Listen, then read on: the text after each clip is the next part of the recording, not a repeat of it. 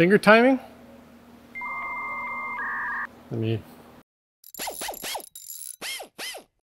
Now you may have heard some people say I run my auger in the A position or the B position.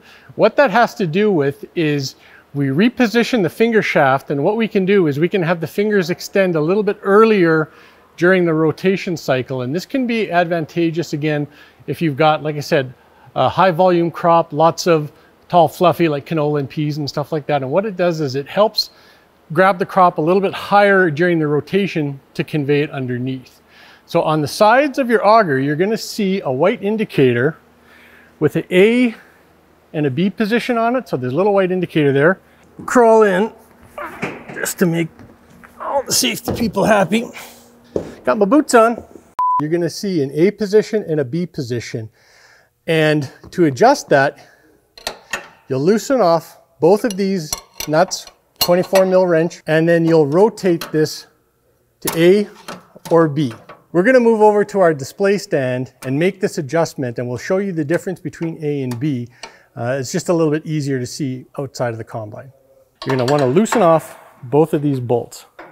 Now you have to loosen this one off quite a bit because it actually locks in place here. You can see the casting has a little step in it.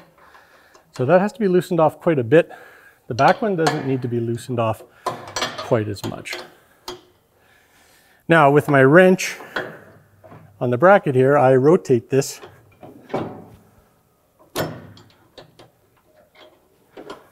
I rotate this up to the B position. Now this is a slightly older model auger, so you don't see the white indicator displayed, but what we're concerned about is the A and the B. So we're moving this to the A position, which will extend our fingers a little bit earlier during the rotation. Now it's important, when you're making this adjustment, you have to do it to both sides of the auger. This is absolutely critical. If you run one side in A and one side in B, you'll actually throw the timing off of the fingers, and you can actually cause some serious damage inside your auger.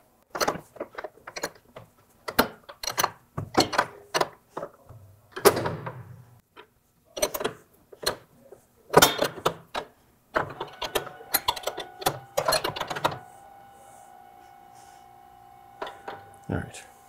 So now that we've adjusted it, we need to torque these. We're going to torque these to 85 foot-pounds or 115 Newton meters.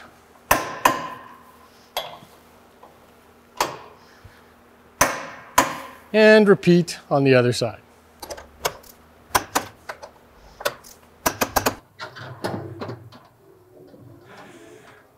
So the shaft stays stationary. What we've done is we've taken the shaft and we've moved it higher up.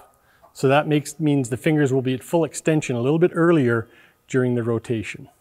In the A position, again, fingers extend a little bit earlier, so they'll grab that crop a little bit higher. So if it's a tall mat of crop, we're grabbing it a little bit higher to get it conveyed underneath the feed auger. So again, once again, this is one of those things that you can try when you're harvesting those tall bushy crops. Once again, canola, peas, rapeseed, whatever. Even if you've got a really high volume wheat crop, this might be beneficial for you. So again, to make this adjustment, you don't need any extra parts, just a little bit of time. And again, you can experiment. Does this help convey your crop a little bit better, or is it better in the B position? It's up to you. Experiment.